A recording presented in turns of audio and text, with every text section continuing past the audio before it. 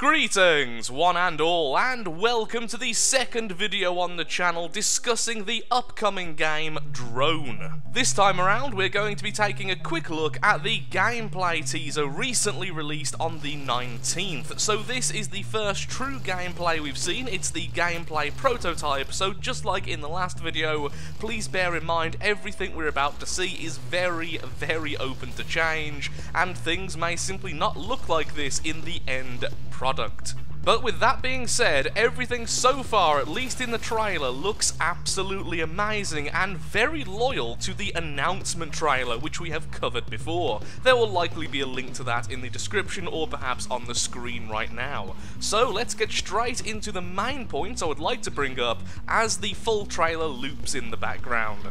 The first point I would like to bring up may be a little bit surprising in that it's less about the gameplay itself and more about the map itself. On the map, I am really happy to see that there is a wide variety in the style of the terrain. You have some areas which are very, very close quarters, very difficult to navigate, but then you have areas which are far more open with some trees and other foliage, but definitely with very open areas which you can exploit if you would like to. Of course, being out in the open like that would be a massive disadvantage, but if used correctly, it does offer a lot of variety depending on how you're building your drone.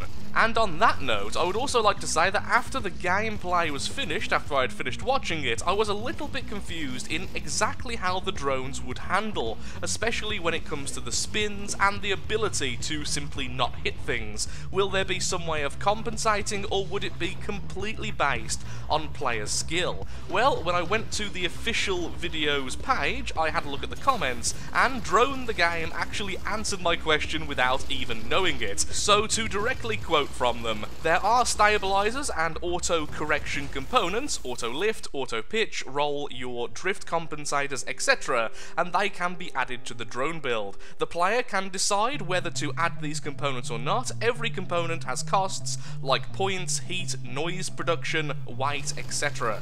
There won't be any automations like pathfinding. So that is really, really good to know. You do have the option to make your driving experience a little bit easier, but it will come at a cost. And actually one of those points I find really interesting in the form of the noise production, because this means different drones will make different levels of noise, and thus be a little bit easier or more difficult to pick up on when they're trying to hide in ambush. Which brings me to my second main point in the form of the radar. If you look at the bottom of the screen, at the bottom of the gameplay, you will see there is definitely a radar system in play, and for the first few watches, I couldn't quite understand how it was actually working. It seemed a little bit off, it seemed a little bit random when it was actually detecting where the drones are, until I watched a few other people's commentaries. I looked at a few comments on the video itself, and it turns out the radar is using a sort of line of sight system, in that if there's a drone hiding behind a wall, for instance, the radar most likely won't pick it up, which is absolutely perfect in my opinion,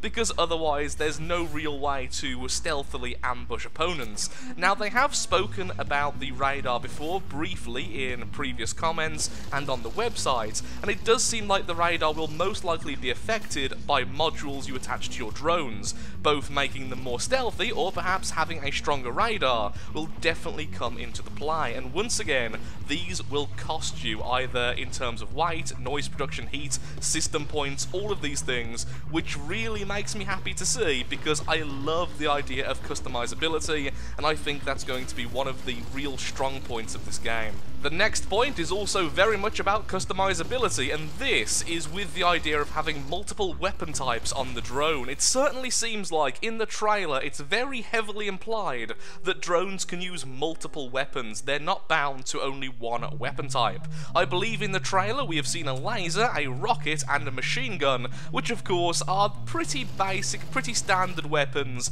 you would certainly expect in a game like this. Once again, simply adding to the customizability depending depending on the situation you're in, which is very, very nice indeed. Now, the final note, which honestly may be the only negative note I could think of, is that ultimately the damage system seems to be fairly basic, at least from what we can see in the current trailer. I've watched it a few times just to make sure I haven't missed anything, but if I have, I will of course put it in the description as a bit of a correction.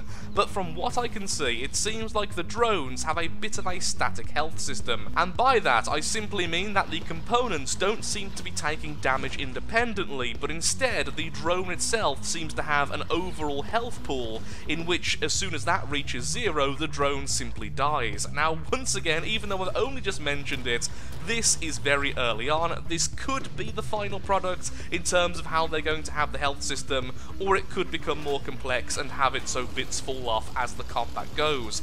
Honestly, I think that maybe the static health system, the idea of having an overall health bar, may be a little bit better than by components, but at the same time I would like the customizability of weapons falling off, of parts of the drone flying off into the aether and simply not being used, but we'll have to see as more gameplay is released. And that is pretty much all I really wanted to discuss and talk about for this particular trailer. It's been quite a nice trailer to watch, and it has made me a lot more optimistic on how the game is going to look at the end, and how faithful they are going to be to the original trailer. So, an absolute thumbs up from me. I'm going to keep on watching these as they come out with the more gameplay and more information, and I will try to keep you all updated as much as possible, as the first video had a very positive reception indeed. And honestly, I just want to see this game released. It's going to be amazing. By the end of this year, we're going to have a new arena shooter based around drones, and that